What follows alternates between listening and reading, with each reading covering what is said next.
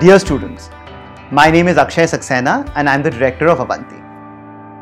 As many of you are aware, all of your schools and coaching institutes have been closed for the last few weeks. Many of you must be really worried about how you are going to study. But through this video, I would like to assure you that there is no reason to worry. In fact, you should look at this period as an opportunity. Students who are able to continue their learning during this time will do better than others, not just in this academic year, but throughout their lives. Because these students will learn a very important skill. They will learn the skill to study on their own and have the confidence to clear any exam through self-study. And to help you in this journey, Avanti has launched a new product. This product is called Avanti Smart Gurukul.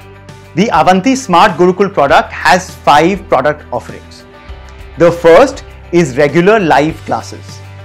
The second is recorded videos for all NCERT and state board topics in the Avanti Gurukul app.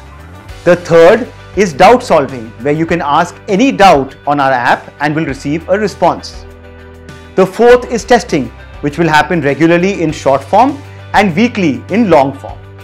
And the fifth is academic counseling and guidance. Our academic mentors will work with you one-on-one to ensure that you reach your full potential.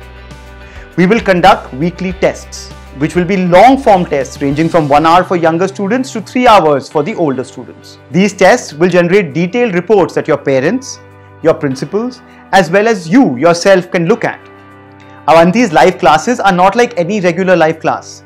They are extremely interactive, where you can constantly interact with the teacher by answering questions, raising your hand, and sending them small chat messages. I hope that many of you will sign up and benefit from this service. And when I take my next live class, I hope to see a lot of you there so that we can interact one-on-one. Hope to see you in the next class. Happy learning.